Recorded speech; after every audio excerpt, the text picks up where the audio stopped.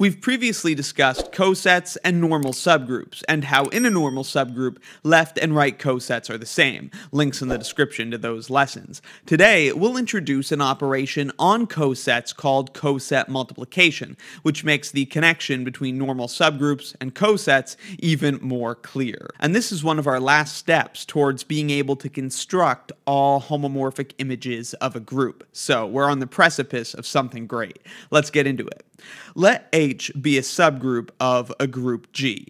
Then coset multiplication is defined as follows. The coset HA times the coset HB, where A and B are elements of the group G, is just equal to the coset HAB, where A and B are, of course, being composed under the operation of the group G. So coset multiplication is defined exactly as you would expect. HA times HB is HAB. However, it's not actually quite this simple. Reason being, cosets have multiple representations. I might have a coset HA, but perhaps it's equal to the coset HC, right? There are multiple ways of representing the same coset.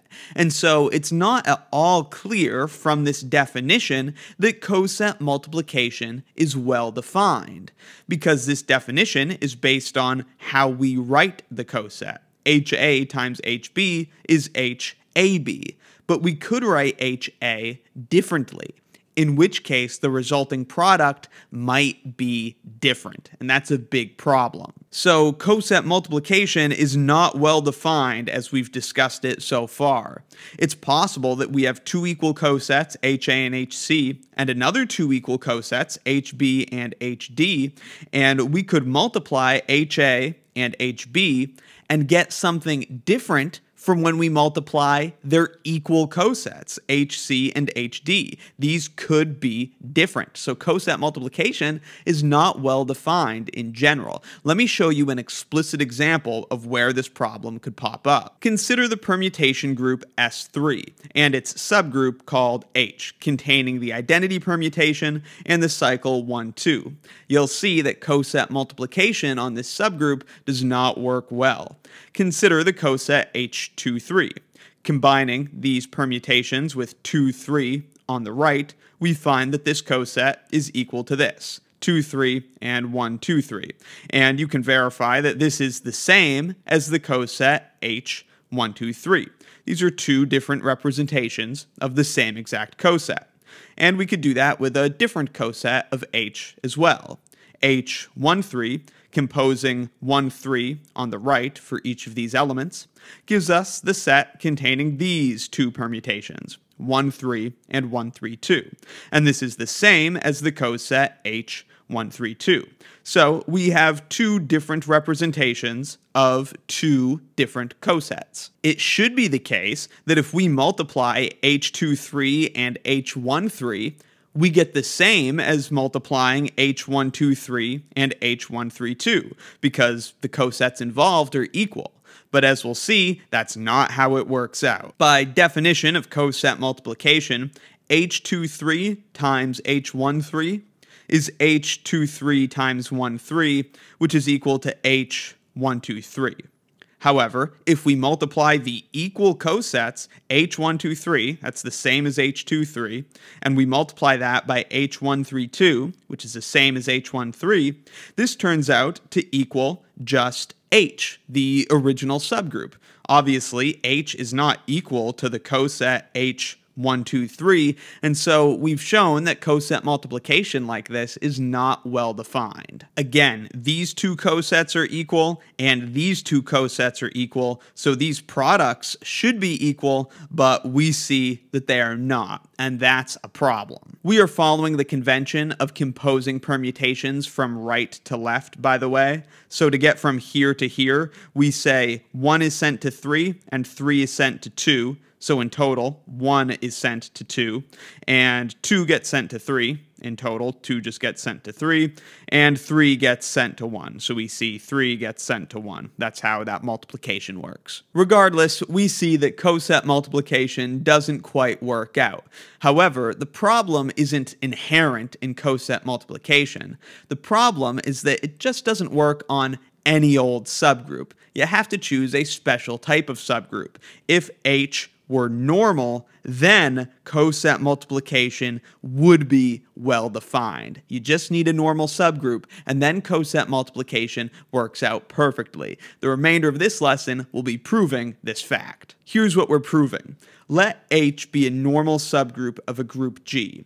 Then, if we have two equal cosets, HA and HC, and another two equal cosets, HB and HD, then the products of these cosets, HA times HB, must equal the product of the corresponding cosets, HC and HD. Of course, A, B, C, and D here are all just elements of the group G. And by definition of coset multiplication, when we say HA times HB equals HC times HD, that means that what we're really trying to prove is this: HAB equals HCD, because this is how this is defined. So how are we going to prove this? Well, of course, H is a subgroup of G, so H contains the identity, so obviously the coset HAB contains the element AB. AB is certainly an element of HAB.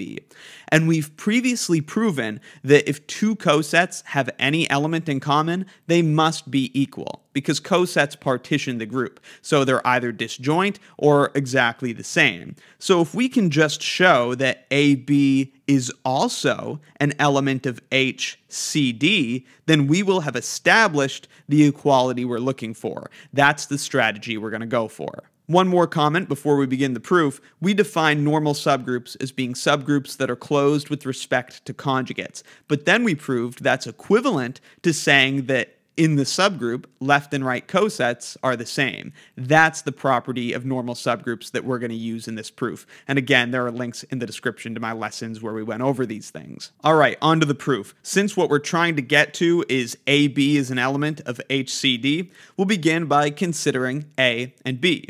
We know that A is an element of HC, because certainly A is an element of HA, and HA equals HC. So that means that A equals H1C for some H1 in the subgroup H. That's just by definition of a right coset. By similar logic, B is an element of the coset HD, and so B equals H2D for some H2 in the subgroup H. Then, if we multiply A and B together, we get H1C, because that's A, times H2D, because that's B. By associativity, that's the same as H1 times CH2 times D. Now, if we could just swap the C and the H2 here, then we would have H1 H2 CD, which is obviously an element of HCD, and then we would be done. But of course, we can't just assume things commute. However, because left and right cosets are the same in a normal subgroup, we can come pretty close to just swapping these elements, and here's how we do it. This CH2 is clearly an element of the left coset CH, by definition. But CH is equal to HC, because left and right cosets are the same in a normal subgroup. And that means that CH2 equals H3C for some H3 in the subgroup H, by definition of a right coset. And that gives us the sort of swap that we want. We have that AB is equal to H1 times CH2D, that's what we had before, but we know that CH2 is equal to H3 times C. So we replace CH2 with H3 times C, and now by associativity, we see that this is equal to H1 times H3 times CD. The key here is that we have an element of the subgroup H multiplied by CD. So clearly, this, an element of H times CD, is an element of the right coset HCD. And this is equal to AB. So we've shown that AB is an element of the right coset HCD as desired. So since HAB and HCD have this element in common, they must be equal cosets. And thus, coset multiplication is defined for normal subgroups. So for normal subgroup H, if you multiply two of its cosets together, HA and HB, you're going to get the same thing as multiplying together any other representations of those same cosets, just as we would desire. So coset multiplication is well defined. So now we've shown coset multiplication is a valid operation on the set of all cosets of a normal subgroup. And you should be excited now because we're headed right towards the definition of something called a quotient group. Link in the description. Hope you'll look forward to it. And if you find these abstract algebra lessons helpful, please consider supporting Wrath of Math on Patreon. Link in the description. It's a huge help.